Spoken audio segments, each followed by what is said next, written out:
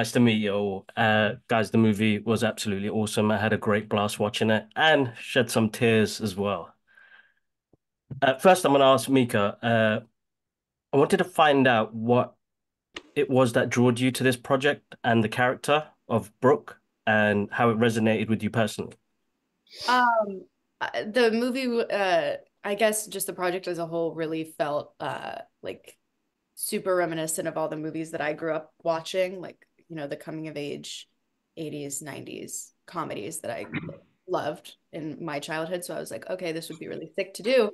Um, and also Adam having written it and being set to direct it, like that's always great. I mean, I feel like it just in his, sorry, my cat's doing shit. In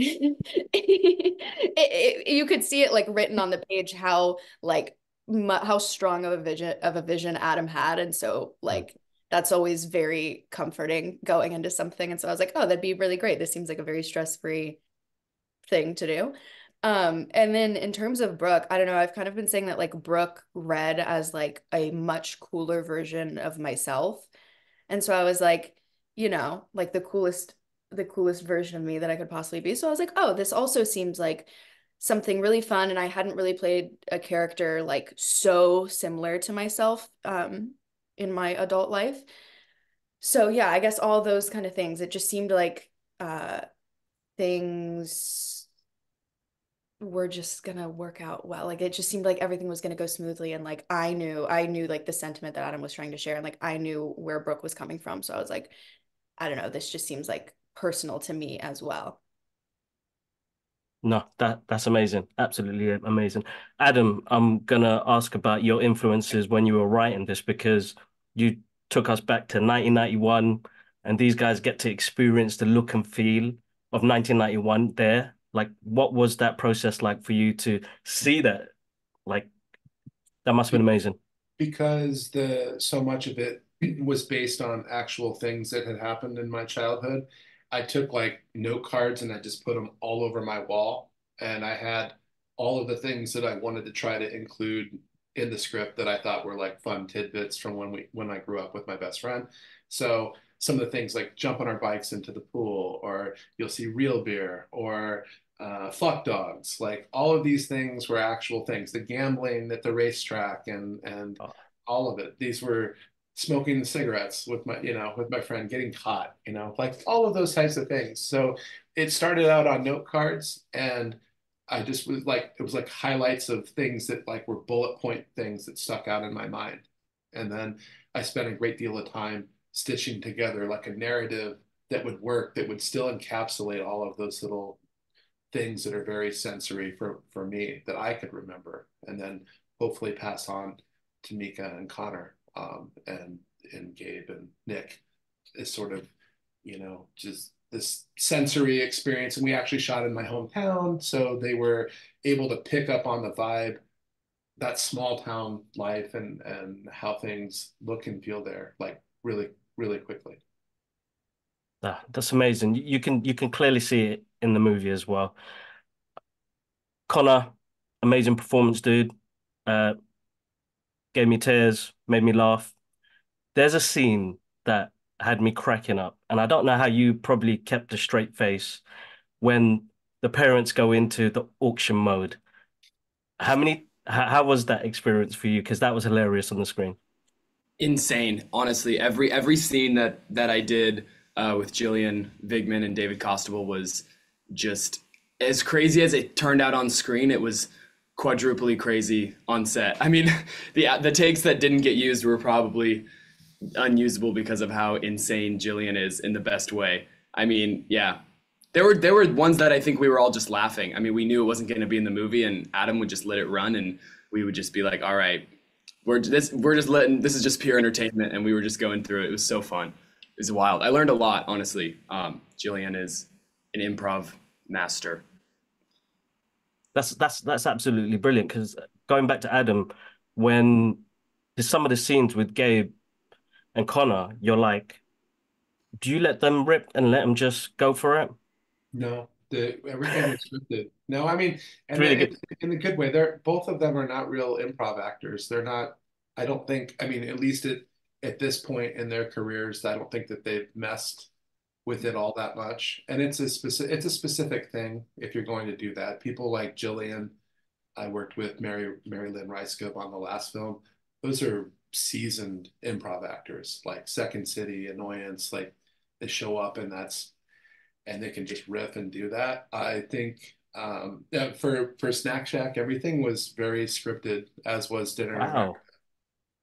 There's That's insane because it comes off really well on the screen. So like the relationship between Brooke and AJ, That's a like some of testament those to their scenes. acting. That's a Yeah, testament to exactly. their acting. But no, that I like the control of the page, and I have write with a specific rhythm in mind for everything, and editorials kind of the same way.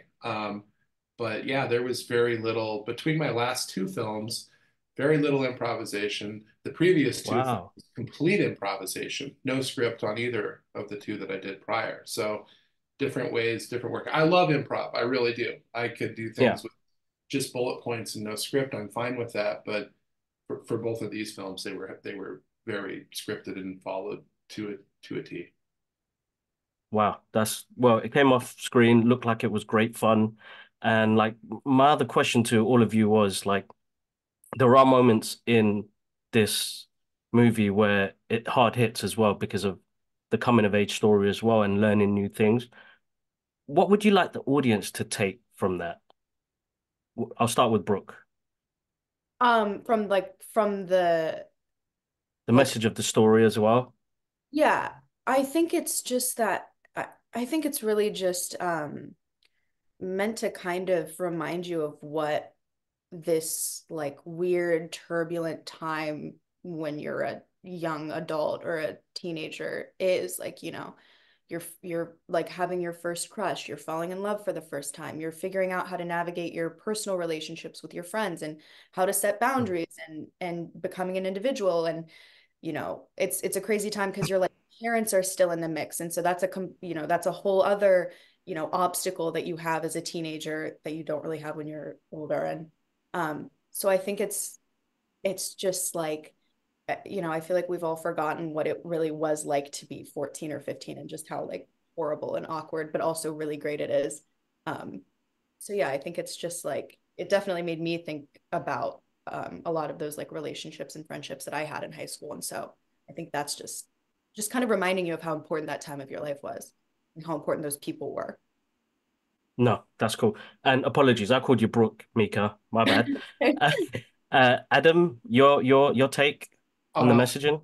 I mean, as an artist, like when people leave the theater and it sparks a dialogue about their own childhoods, that's the biggest gift for me. Like listening to hearing people relate it to their own coming of age Hmm. experience, like immediately. And it's like this is so universal with summer jobs, first love, first loss. It's a very well-rounded coming of age experience. So when people leave the theater and they're excited to share their own experiences with each other and with me, like if I'm involved in it, that's I guess as an artist, that's It's amazing. music to my ears. That's as high apex as it gets. As people see your film and it sparks a dialogue about their own lives and how That's they grow. amazing. Yeah. Connor, I leave it to you. Yeah, everything everyone said. I think it's cool to play. I really realized actually after we've kind of gone through some of the release in the States here that there's so much like not I guess you could say beauty, but in like being 14 because it's all that kind of matters. And I think Snack Shack gets to bring the excitement of living in a space where your life matters the most while also throughout the story expanding beyond that. I feel like adult characters have to deal with the rest of the world, whereas in coming of age stories, you get to focus on just that world because One. it Yeah. feels at 15. So yeah, you get to be transported. That's awesome. Thank you so much for your time, guys. Thank you. Great movie.